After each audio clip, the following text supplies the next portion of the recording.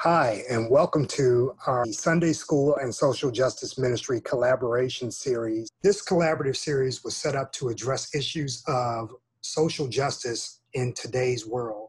It was based loosely on the book Mobilizing Hope, Faith-Inspired Activism for a Post-Civil Rights Generation by Reverend Adam Taylor. The collaboration is broken down into 5 different components to match the 5 pillars of the social justice ministry. Those pillars include criminal justice reform, education reform, voter empowerment and education, economic justice, and racial healing and reconciliation. At the conclusion of this series, there will be a webinar with Reverend Adam Taylor to discuss the series and his book. Additionally, we've made available for you a workbook that's available online. And in that workbook, there is a worksheet that enables you to check off the activities that you do. In addition, if you feel the need to do more is calling you, then by all means reach out to either the Sunday School Ministry at sundayschool@alfredstreet.org or the Social Justice Ministry at socialjustice@alfredstreet.org. Thank you again and enjoy the series. Hello, my name is Reverend Samuel Nixon Jr. I'm a teacher with the Men's Sunday School class at Alfred Street Baptist Church. Hi, my name is Camille Burden. I am a co-lead for the Education Reform Pillar of the Social Justice Ministry. Hi, I'm Dr. Karen Huang. I'm the other co-lead for Education Reform in the Social Justice Ministry. Hi, I'm Deacon Alma Haygood, and I am a Sunday school teacher for the upper elementary at Alfred Street Baptist Church.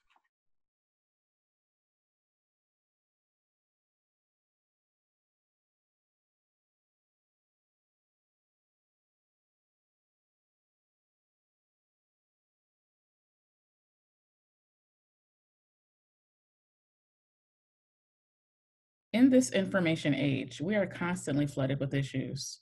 Why is social justice an issue for us all? Looking through the biblical lens, the Hebrew words of mishpah, meaning to govern or to judge, and tzedekah, meaning righteousness or the way things ought to be, shows up about over 1,000 times in the Bible. So when you combine these words together, the words give a deeper, more holistic definition of justice, which is actually to restore a right relationship with ourselves and God, our neighbor, and creation. In Mobilizing Hope, Reverend Adam Taylor highlights this particularly in Isaiah, the 58th chapter. We'll see there a reference to what the children of Israel, they had been under the Babylonian captivity. And they're speaking, the prophet Isaiah is telling them that there's actually a challenge that they have. And one of the things that's pointed out in that 6th verse of that 58th chapter, when the prophet speaks to them, he states that he talks about a fast that I have chosen. It's a question that they raise about this fast that they've done because they've been going through practices that are outwardly the right things to do. And you and I know those things that you can do ritualistically that we go through all the time. But the prophet is calling out the fact that the question is raised, is this not the fast that I have chosen to loose the bands of wickedness, to undo heavy burdens, and to let the oppressed people go free, that you break every yoke? By the time he gets to that 8th to the 12th verses, he's bringing them to the realization that if you do these things, and this is in the whole section of Mishpah, again, says in those 8 to the 12 verses, essentially that if you do this, then the light shall break forth as the morning, and thine health shall spring forth speedily, and in righteousness shall go before thee. The glory of the Lord shall be your reward. Acts of compassion, of charity. It's not the same as justice. Compassion or charity tends to meet or alleviate immediate needs, but we're talking about justice where you're actually getting at the core of reducing what's causing those needs to come forth. And the last portion, in terms of the notion in the Isaiah 58 text, reminds us that liberation and wholeness is ultimately what we want to be at. God wants us to be doing things that helps liberate others just as he has liberated us. Isaiah 58 is consistent with a prevalent theme throughout the Bible. We are called to be concerned for those who are unable to speak or advocate effectively for themselves: foreigners, widows, orphans, and the poor. Kingdom ethics outlines 4 themes of injustice addressed by Jesus. Injustice of greed and exploitation is seen in Mark 11:17, where Jesus overturns the tables of money changes. Domination of the powerless is seen in Mark 5:1-20, where Jesus cast out unclean spirit legion.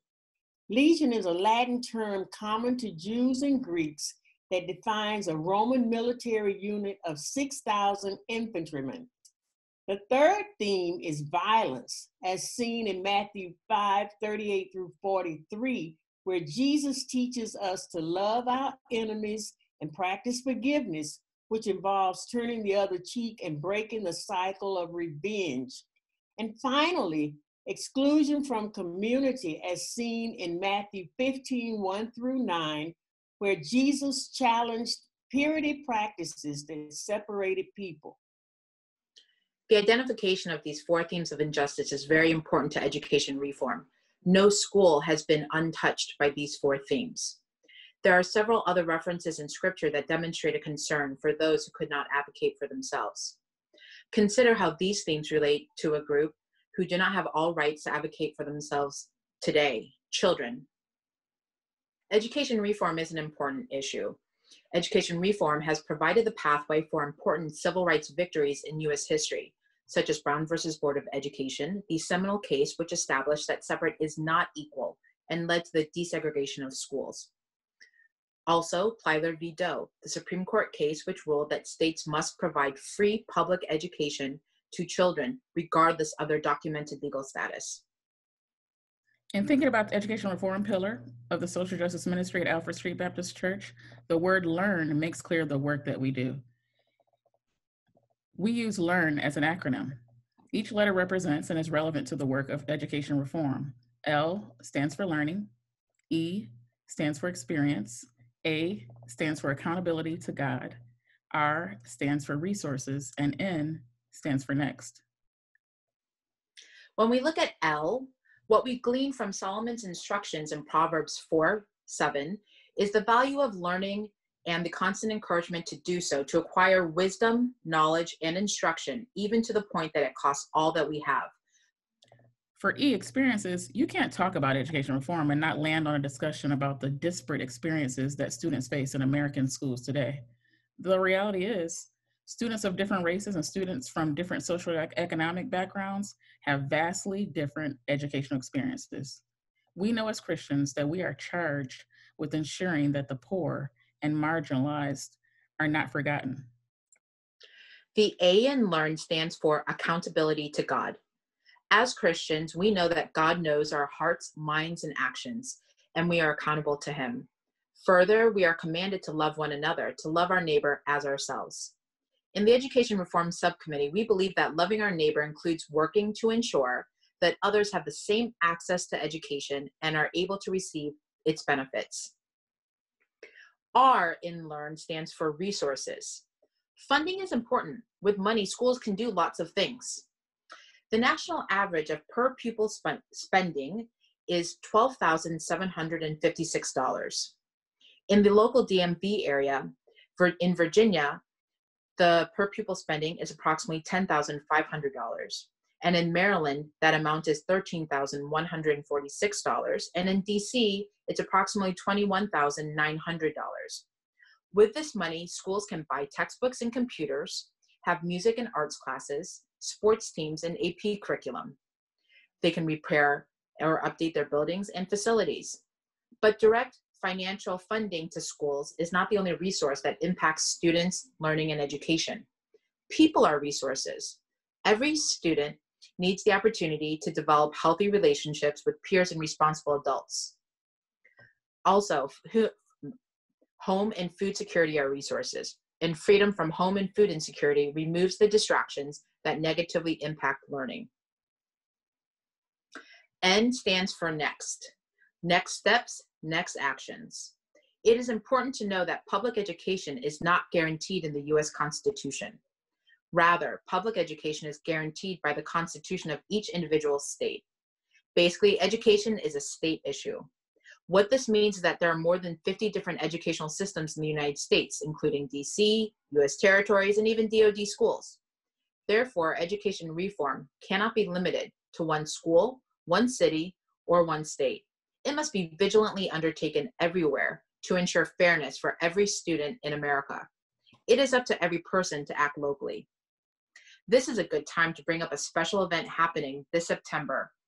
On September 12th, the Education Reform Pillar of the Social Justice Ministry will be hosting a special panel of experts and speakers to discuss the preschool to prison pipeline. We hope to see you there.